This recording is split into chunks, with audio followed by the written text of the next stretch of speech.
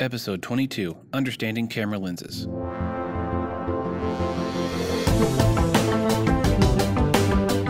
Welcome to the Visionary Variety Podcast, where we cover cool stuff like photo, video, film, books, and technology. So switch on your brain and enjoy the show.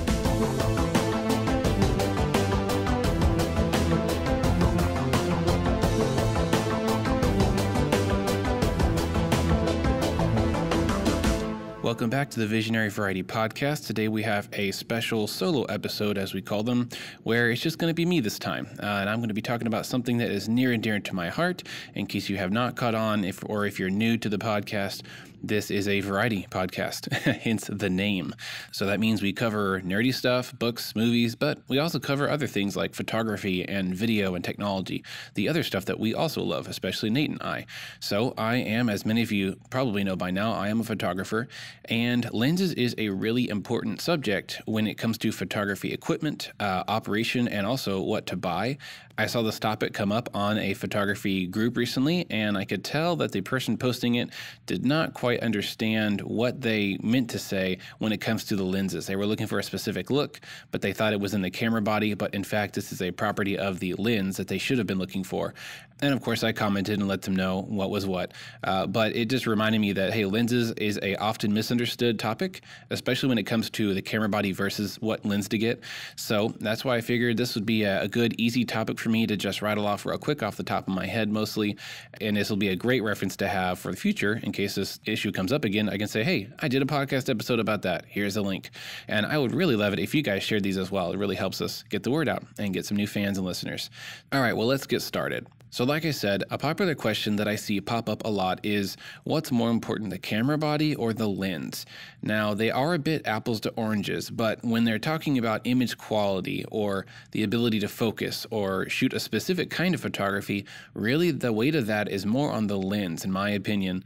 So I'm not going to say it's all about the lens. Like you can make incredible images if you have a crappy camera and an amazing lens. That's not always true. There are limitations in the camera body that can prevent you from getting a specific look that you want or from shooting a specific type of photography very well.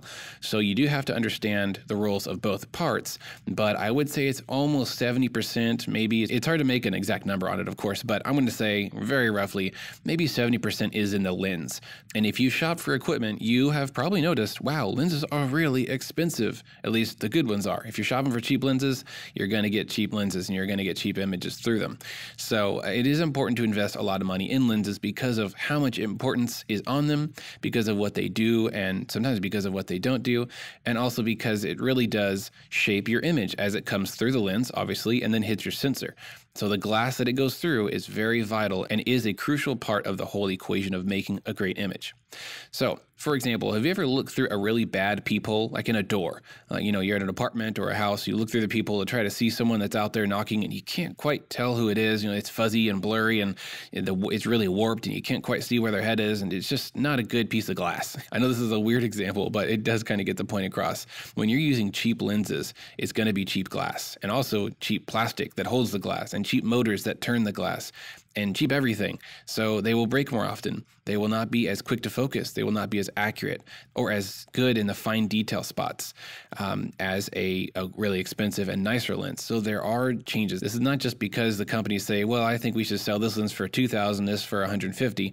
There's legitimate reasons scientifically. So it's important to invest your money in a good lens.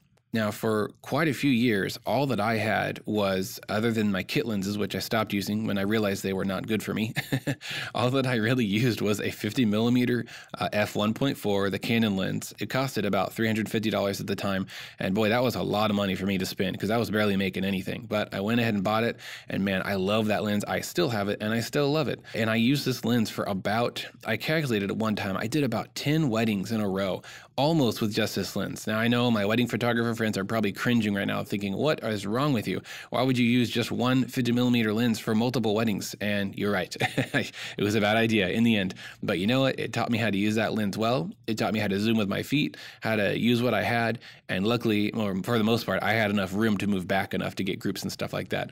But I did get into a few sticky situations where I couldn't shoot inside a small room. The bride's getting ready in a room with her girls and mom. And I just could not quite capture what I wanted to because that lens could not zoom out. All that to say, 50 millimeter is my first love. Now, I have since upgraded, and I have 3 main lenses that I use, which we'll get into, and they allow me to capture the whole range of action from things far away to very small rooms and stuff, people up in my face.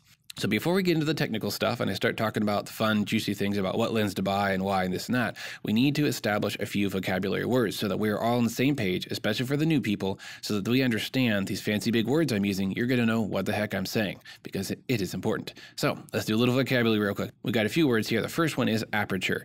The aperture is the adjustable opening in the lens, similar to our pupil in our eye. You know, when it's dark, our pupil opens up, or when you're drunk, it's dilated.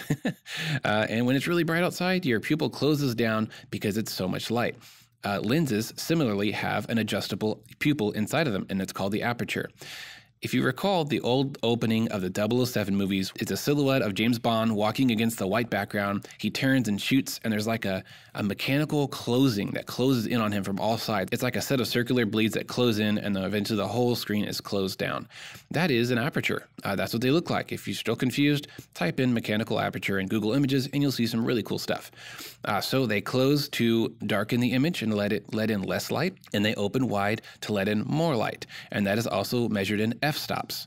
So you might see f2.8. That's a larger opening, whereas f16 or f5.6 is a smaller hole and less light, darker image. All right, moving on. Focal length. The focal length of a lens is the distance inside of the lens from the point where your image is focused within the glass elements to the sensor. So that distance is the focal length. Now, if you have a zoom lens, it's probably maybe a 70 to 300 or a 70 to 200 millimeter. So that is the measurement of the focal length physically inside the lens. When you're zoomed in close to something really far away, you're going to have a higher number. That means the focal length is greater. And that's why when you twist that zoom ring, you're going to see things moving and going in and out of your lens. That distance is increasing, thus giving you a longer focal length. And in the real world, that just means we're zooming in closer. All right, moving on. So that's focal length, whereas a fixed focal length lens is a lens that has a fixed focal length. I know, mind blown. But this is important to understand because a fixed focal length lens is one that cannot zoom in or zoom out. Like my 50 millimeter, it's just that. It's not a 50 to 100, it's not a 28 to 50, it's just 50. So when I said zoom with my legs, that's what it is. You got to zoom with your legs. You got to run and walk and step and try not to trip backwards if you want to get a bigger scene, or you got to move in real close with your feet by moving physically to change your image. All right, next word is a prime lens, and that pretty much is just a fancier word for a fixed focal length lens, but also prime lenses come with the connotation that they are higher quality and thus much more expensive. But hey, you get your money's worth when you buy a good lens. So a prime lens is a fixed focal length lens of higher quality and sharpness. They have less vignetting, which is the darkness around the edges of your image. They often have a much better maximum f-stop, such as 2.8 or 1.4 or 1.2. That would be great if you don't have a lot of light to work with, whereas cheaper lenses cannot get that bright, maybe a maximum of 3.5 or 4.0, and that's what you get. You hit that ceiling, if you will, of how much light you can let in. But a prime lens can usually get much brighter, and it's really nice. All right, next word, glass. This is kind of a slang term for a lens. Like someone comes up like, oh, what glass are you using on that camera? Or are you going to buy some new glass this year? You know, that's just slang word for a lens because in case you haven't noticed, there's a lot of glass inside of a lens. That's why it's heavy. And the really big fancy ones are really heavy because there's big old chunks of glass inside that lens that are moving and adjusting and things like that. And the better quality glass, the better your image is going to be. And the more expensive the lens is. I feel like I've said that a lot. All right, bokeh or bokeh. This word is often misused and a little misunderstood. I'm still kind of wrapping my head around it as I've done the research for this episode. But basically, bokeh is the quality of the out of focus parts of the image, whether in the far background or also in the foreground in front of your subject. Let's say I'm doing a portrait of somebody. I've zoomed in real close to their face. I focused on their eye, and I've got a small f-stop number like f2.8. That means the background is generally going to be pretty blurry. And the quality of that blur, whether it's a nice looking blur where it's soft and smooth and creamy with really nice dots of light coming through the trees or the lights in the background if it's a city scene, that's a good bokeh. You can have a bad bokeh apparently if the edges look jagged and distracting and weird. And then again, that will be with cheaper lenses. All right, so that's bokeh. Autofocus. Nearly all lenses now have a tiny little motor built into them that allows the lens to focus. So For example, on my Canon at least, I hold my half press button and the motor starts turning and the lens starts trying to find the sharpest point wherever I've pointed my lens, based on a few settings, of course. So the autofocus is a feature that pretty much all lenses have today. If you find a lens that doesn't have autofocus, you might want to second guess buying it. It's either very old and just a manual lens, or maybe it's a specialty lens without the autofocus motor built in for some obscure reason. But autofocus is your friend, and even professionals still use it. I have had to use manual focus a few times, but pretty much 99% of the time I'm relying on autofocus within my lens. All right, conversely, manual focus is the opposite. A manual focus lens is one that does not have a built-in motor for electronic focusing, and you must do it manually, aka with your hands. Normally, the focus ring is the very last ring on a lens, although sometimes they're a little bit different. But you turn that with your hand, clockwise, counterclockwise, and your image will come in and out of focus. And you've got to use your eye looking through your viewfinder or perhaps your screen and find where you want to be in focus and shoot your picture. All right, next term is the lens diameter or the filter size. This is a number also measured in millimeters that you can find on the very front end of your lens normally that tells you what the diameter of your lens end piece is. Why does that matter? Because sometimes you might want to attach a filter, such as a UV filter, or a ND filter to make certain parts of your image dark, or even a CPL filter to filter out certain angles of light coming in at your lens. So there's various kinds of filters of very cheap quality and very high quality that you can screw onto the front of your lens, and you need to buy the right size. I've done it before. I accidentally bought a 77 millimeter and my lens was like a 68 millimeter. And you know what I did? Instead of returning that filter, I actually bought a step up filter, which basically you screw into the end of your lens and it gives you a larger diameter at the end of that adapter. So kind of a clever fix, and it is nice because if you have this for your lenses, you can really use any large filter on any lens you have. Although it might look a little funny if you have a really big filter screwed into the end of a really small lens. But there are step up and step down filters that are pretty clever. All right, lens mount. This is the very base of the lens, usually metal, hopefully it's metal, that connects into your camera, and it has electrical contacts if there is autofocus or any other feature that's built into the lens. And that is what usually twists it and it locks, and that's what holds your entire weight of your lens onto your camera. All right, two more. Image stabilization. This is a really nice and more expensive feature of nicer lenses that physically will move a certain piece of glass inside of the lens based on how much you're jiggling and moving in the real world. So it has an accelerometer, just like your phone does, and it can tell if you're wiggling up and down because you're breathing, or if you're walking and there's little jostles from your feet going through your hands into the lens, which could produce a blurry image if your shutter speed isn't quick enough. And what it does is it senses those vibrations and it cancels them out by wiggling a little piece of lens in the opposite direction, if you will, from the vibrations, thus keeping your image stabilized to some degree. It's not perfect, but it is really cool. If you want to see more on this, definitely YouTube some image stabilization examples, and you'll see some really cool stuff. Some cameras even have image stabilization as well, and if it does, you want to use one or the other.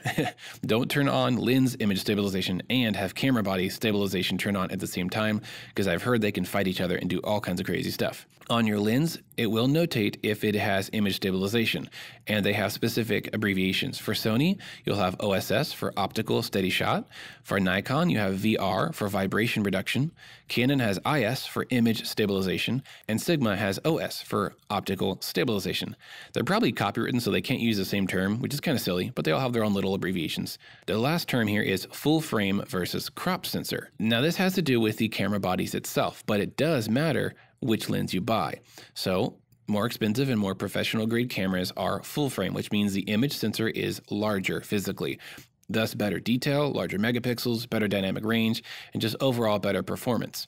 Whereas cheaper, more consumer level cameras like the Rebels and such have crop sensors. They're smaller and they're lighter weight. They probably use less electricity, but they have some downsides too. Now, if you buy the wrong type of lens to fit on the wrong type of camera body, you may have some damage involved. For example, in my Canon, I have to buy EF lenses. I cannot buy an EFS lens because EFS is crop sensor and my camera body is full frame. I use a Canon 60 in case you're curious.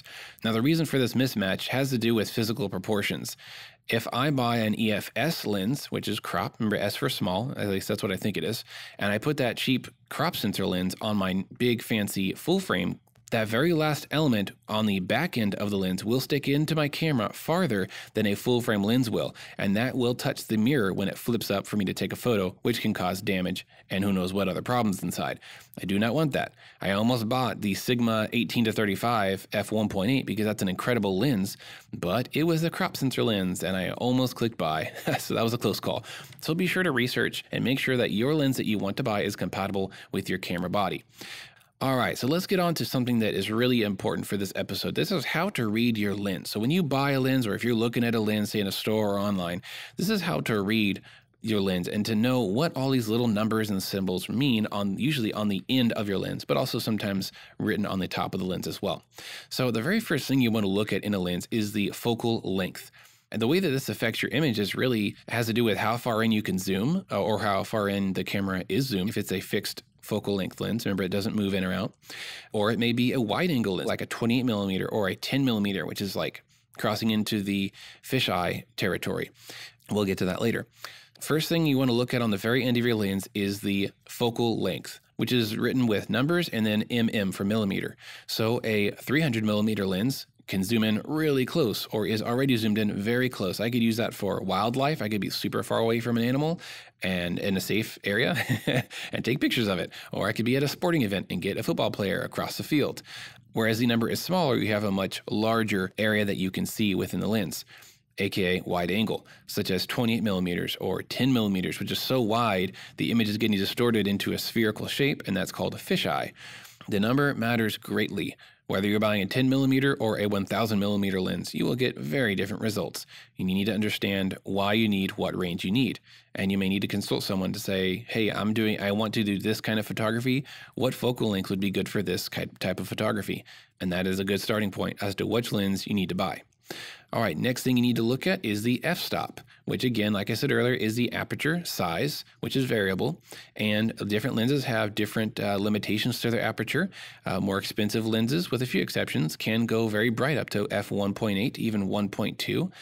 And some really crazy rare lenses out there that are specialty lenses can go, I think there's one that's f.7 and f.95. Those are going to cost about as much as a new car. We won't focus on those in this episode, although that might be fun to do a weird lenses episode. I don't know. So f-stop is important as far as how much light you have available. If you're a wedding photographer, you want to be aware that there's a lot of bad lighting situations in weddings, such as in churches or inside of rooms while people are getting ready, preparation photos, and even in venues. Sometimes venues do not have great lighting setups. So you're gonna need to have a lens that can get very wide, very bright, or as we say, very fast, because you won't have a lot of available light in front of you. So you've got to bump it up in your lens to compensate for that without compromising with your other settings. So cameras will say, again, on the very front end of the lens, it will have a number that might say f3.5-5.6. What does that mean? That means that the aperture is going to physically change on its own as you zoom in and out. Now, these are on kit lenses pretty much all the time. I may have it mixed up, but I think if you zoom in, the image is going to get darker because of the physical limitations within the lens will cause the aperture to stop down to f5.6. Whereas if you zoom out, or you get wider and wider to, I think it's usually 28 or 18 millimeters, you're going to get brighter. It's going to stop up to f3.5, which is more light, a bigger hole, right? 5.6 is small, 3.5 is bigger. Now that's really annoying. When you're zooming in and out and your image is losing light, not cool. You're going to have to compensate with settings. If you're on auto, you might not even tell because it's going to change your shutter speed or maybe your ISO to make it brighter to compensate for that. But very annoying if you're using manual mode. And again, that's on cheaper lenses. You buy nicer lenses, they're going to be a consistent f-stop throughout your zoom range. So you can zoom in and out at 2.8, it's not going to change. I've got a wide angle that goes from 16 to 35 and it's at 2.8 and it will not change. I can change it manually, but it will not change on its own as I zoom in or out. All right, next thing is filter size. So next to your focal length and your aperture is going to be the filter size, which usually has, I think it's a circle with a line through it, which is referring to the diameter of your lens ending. And that might be 58 millimeters, it might be 77 millimeters. There's all different sizes of lenses. And if you buy filters, which I do suggest buying a protection filter to put on the end, that does matter greatly because you won't be able to get it on if it's the wrong size. All right, next thing is stabilization. There's often a switch on or off, and there might even be different modes for stabilization. I think on the Canon 70 to 200 version 2 and up, I think there's 2 different modes of IS or image stabilization, and that has to do with how it compensates for vibrations and motion. And you may want to turn that off for some reasons. And lastly, there should be a switch for AF versus M on your lens. What that means is AF is autofocus and M is manual focus. So you can switch to manual focus, and that will turn off the motor, and you've got to do it yourself by hand. Or you switch it back on, and the motor's going to take control. And once you get ready to take a photo, you do the half press or the autofocus button on your camera. It's going to start whirring and moving and try to find a sharp image. So those are the basic functions of a lens. All right, so moving on, what lens should you buy? This is a super popular question I see all the time, and it is definitely worthy of addressing because there's no right answer. That's why it always comes up, because there's no right answer. There are literally hundreds of thousands of lenses out there, and there's not one perfect lens for every type of photography. There are different types of lenses for different types of photography because of all the previously mentioned variables such as focal length, aperture, image stabilization, and all those fun, fancy things. So you need to know what to look for when you're shopping so that you get the right type of lens. All right, so let's go over the different types of lenses real quick. There is fisheye, which is 8 to 24 millimeters generally. This is very, very wide. They can be more than 128 degrees of coverage from the front of your lens. So it's so warped and wide that it is spherical, and that can be really cool looking. It might look awful. You need to be careful if you're shooting at 24 millimeters or less that you don't have any people on the edge of your image, because they will get twisted and warped and look really strange. So they are great for panoramas. They're good for landscapes. They're good for real estate, abstract use, shooting cities, very just small spaces or outside wide spaces. All right, the next group is just generic wide angle lenses. This is usually from 24 to 35. Again, great for landscapes and buildings and shooting inside of rooms. But do still be careful if your client or subject is on the edge of the image, because there may be some distortion that will look a little unnatural.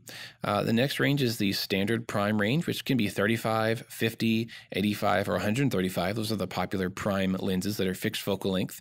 But anything in that medium range, between 35 and 70, is kind of a standard type medium portrait lens.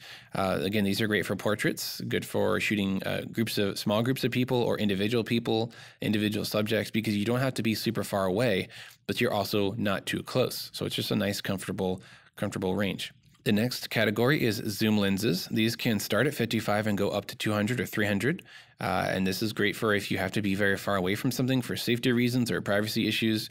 Hopefully you're not spying on people, but generally in spy movies, you see people zoom in really close and take creepy pictures of people. And they're always black and white for some weird reason. But those are zoom lenses, and they're great for a variety of uses, including things like portraiture and weddings. You can just be shooting a solo model. You can zoom in at 200 millimeters and be super in their face. Or if you go back about 20, 30 feet, you can get a really nice portrait of their body with 200 millimeter zoom, and it just has a really great look to it. That would be different if you were using a 50 millimeter right in front of them. All right, the next category, which is kind of a subcategory, is macro lenses. Macro lenses can also be anywhere from 50 to 200 millimeters, but they're made differently than most lenses in that they can focus much closer to the lens ending. Some of them you can focus as close as about an inch to 1 centimeter right in front of the last piece of glass. So imagine you've got a wedding ring right in front of your lens, or you've got a bug right in front of your lens, or a leaf or something cool, small detail. Your lens can physically focus that close, and you can get really great details. Now, what happens when something's close to your lens? It gets bigger in the image. I know that's kind of a no-brainer, but you do need to consider that. If you got a wedding ring right in front of the lens, it's going to fill up the entire image. And if you can zoom in even closer, you could probably make, say, a coin or a wedding ring fill up more than the image, which is almost like a microscope effect. And you can get really wild details. Now, when you're in that close, you're probably going to want to use a tripod so your camera isn't shaking or moving. You're going to want to use narrower apertures to make sure things are in focus. And of course, faster shutter speeds to reduce any shake or motion blur. But that's a different topic for a different episode. So macro is focused very close. Okay, telephotos is kind of the bigger world of zoom lenses used for, wildlife, astronomy, sports, things like that. Those can start anywhere from around 100 and go up to 1,000, more commonly 600 to 400. Those are the really big, nice zoom lenses. They might weigh, over 5 pounds. These are not lightweight or cheap lenses, but you got to have these on a tripod, and they will get some incredible, incredible close-up images of things very far away. So that is the 6 basic categories of lenses: fisheye, wide angle, standard prime range, zoom, macro, and telephoto. So back to the main question, what lens should I buy? My first question to those people is, what do you want to photograph most with this lens? Now, they want to do a whole bunch of stuff, but if they're looking for a specific photography category, they need to know that there's probably 1 or 2 really good lenses for that category. For example, if I'm going to be shooting large families, let's say 5 people and larger, up to 30, 40, 50 people parties at a wedding or some kind of event, and I'm going to get really big group family photos, I should not buy a 50 millimeter. I should not buy a 100 millimeter. Big waste of money right there. You will not be able to capture a large group of people with anything longer than 50. You should definitely invest in a 16 to 35, I would suggest. You might want to get a wider angle if you're okay with some distortion, or if you can get back really far. But yeah, anything from an 18 to 35 is a good range for large groups, large open spaces, or small spaces where you want to capture an entire room. You definitely want to get into that wide angle territory. Okay, so that's larger groups of people. If you're photographing individual people or small groups, maybe 5 people and less, but definitely for individual people like models or headshots or whatever, you can do really good with a prime lens, like a 50 millimeter or an 85 millimeter. Those are really nice. A 35 is nice too, but I don't really prefer that because of the lens distortion that's introduced with that wider focal length. But I really like the 50 up to 100 is really great for solo photos. Now, if you're at 100 millimeter and you've got a group of 4 people, you're going to have to back up quite a lot, and it might be uncomfortable. You might not be able to communicate to them, or you just might not have enough room to walk back that far. So there are limitations. There's no perfect lens. There's downsides to everything, and you need to be aware of those limitations and use them actually to your advantage. All right, so if you're shooting sports, you're going to probably want a zoom lens, like a 70 to 200 is a really good starting point. There are some other zooms out there that get in closer and can still shoot, kind of bright. If you're shooting sports in the evening or at night, you're definitely going to want a fast lens, which would be, f2.8 at least. Now, if you're doing nighttime photography, like let's say astrophotography, which is, shots of like the moon and stars and the galaxy and stuff like that, you're going to want both a wider angle lens and also a fast lens. So a fisheye lens those are pretty commonly used by astrophotographers, and it's going to need to be one that can go to f2.8 or possibly 1.8. Now, if you're doing longer exposures, that does change things. You're probably going to want to shoot at like, f5.6 or 9 or 16 or something real small.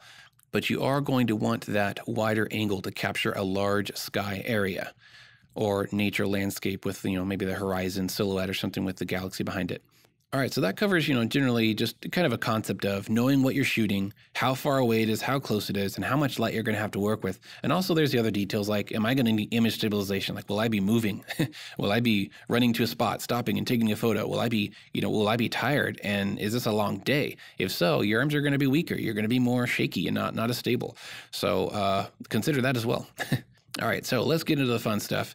What lenses do I use? I do not have crazy expensive lenses, honestly. I have kind of what I consider my holy trinity of lenses. You may disagree, but this is what I use. I use a 16 to 35 f2.8. Now, I use this lens for small rooms, like the bride getting ready. If I'm doing a party in a building, I'm probably going to use that because it can get, a whole group of people, and I don't have to back up a whole lot and hit a wall and trip and fall over something. So that lens is great for small room areas. I also use it for dance floor photos at weddings because I can be about 2 or 3 feet away from someone and they actually don't mind. And the wide angle looks really cool. It's fun to look at. You can see their whole body generally. You can see people behind them and around them. And it just is a nice look for the fun moments of a dance floor. I also use this if I'm doing a landscape or a building like the outside of a church that's very large and tall, and I maybe can't go far back because there's a street behind me and I don't want to get run over. So I'll use my wide angle lens and I'll get the whole thing in one shot. And it has a nice look for architecture in large buildings. My second lens I use is the 50 millimeter f1.4. So my 50 millimeter is kind of used for a lot of things, mostly portraits, of course, especially individual portraits where I want a good amount of blur behind them, or if I want to blur something in front of me, I will stop down to maybe f2 or f2.8. I usually don't actually go to f1.4. I found that it's not super sharp, and honestly, I do think my lens does need some calibration. which is kind of a reset and a double checking of all the elements, making sure that they are aligned correctly to get the sharpest possible focus. I think mine might be out of calibration because I've had it for about like 7 or 8 years and I've used a lot. It's actually been through a few drops and repairs already. So there's that. I use it for portraits, small group portraits, maybe 3 or 4 people. I will have to be about 15 feet away or more. I'll use it in dark areas as well, because if worst case scenario, if there's just no light, I will go to f1.4 or 1.8 to get a nice bright image. And it has, of course, really shallow depth of field, which would be at 1.4. Or around that range, and I can get one thing in focus and everything else in front or behind it will be blurry, and that might be a really desirable effect, but it also might be undesirable depending on what you're shooting. Okay, and my third lens that I use is my 100mm f2.8. Now, this is a macro lens, actually, and it is killer for ring shots and nature and bugs and just details and stuff like that, which is really fun. I like doing that. But because I can't afford the 70 to 200 just yet, I think it's about $3,000 or $2,000, somewhere in there. I haven't even shopped for it because I know I don't want to spend that much money yet. But that's the normal lens that wedding photographers use and people do events, because it can go in and out from 70 to 200, which is a nice range, and 2.8 is nice for low light. But I don't have it yet, so I use the 100mm, which actually does a really good job. I can be at the back aisle of a wedding and still get a full body photo of the bride and groom at the very front altar.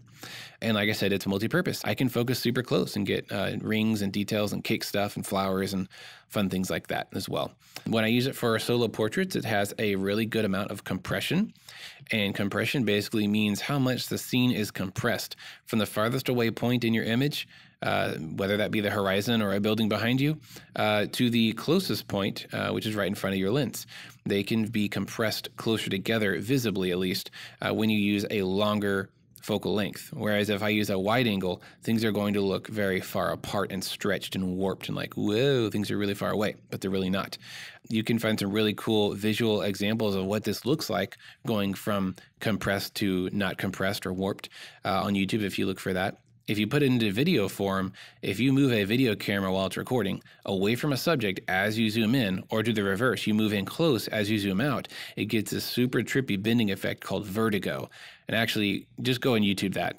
Look up vertigo in movies, and you'll see some really cool examples of what compression really means in a real-time setting. And those are really cool. I do have a fourth lens. It's the 28 to 75mm 2.8, and that's a Tamron lens. So there are other brands out there that make lenses for your camera that are not the original brand.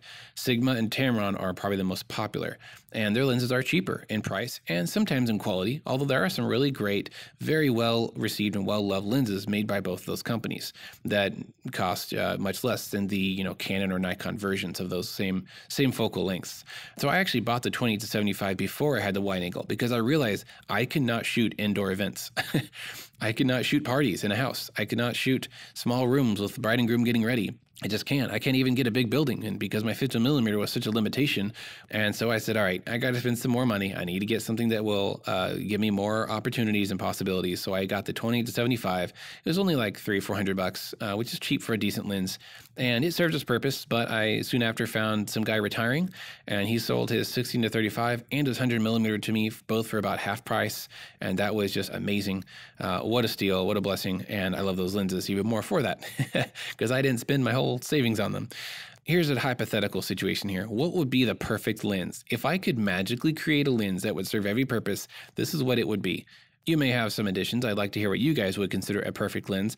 But for me, I would be happy with a 10mm to a 300mm f1.0 with image stabilization and low dispersion glass. So that would be sweet. 10 to 300 would be like super fisheye, up in your face, get the whole scene around me. 300 would be super far away, stalker, creeper photography, which I don't do. And f1.0 would be super bright, very, very shallow depth of field, maybe a few millimeters that would be in focus if it's close up. And low dispersion is clear image around the edges. So that doesn't exist. And if it did, it'd probably cost about $10,000, $20,000 and weigh probably 10, 15 pounds. A few drawbacks there, but just put it out there. Well, I hope you guys enjoyed this episode. I know it's different. It's something that I've wanted to do for a while. I just haven't quite had an opportunity because I've been moving in this week. I was so busy. Nate was also busy because he got a new job. Angela was busy. I just said, hey guys, I know this is weird, but let me just do a quick solo episode episode of something photography related, so we can have an episode for next week, and we'll hopefully get back on track next week for the next following episode. And I said, yeah, sure, why not? So they let me have some fun. They let me out of my cage. So again, I hope you guys enjoyed this episode. I hope you learned something. If I have confused you, if I have said something wrong, which is definitely a possibility, I can be wrong. My wife reminds me all the time, it is a very high probability. So if I've said something wrong, feel free to email me at tvvpodcast@gmail.com, or you can personally message me on any of my social medias as Daniel Grove, and Daniel Grove Photography on Facebook, and on Instagram, I am Daniel Grove Photo. Any questions, comments, additions, subtractions, multiplications, whatever, let me know. I would love to hear from you guys. Okay, I'll let you go. Thanks for listening, and have a great week.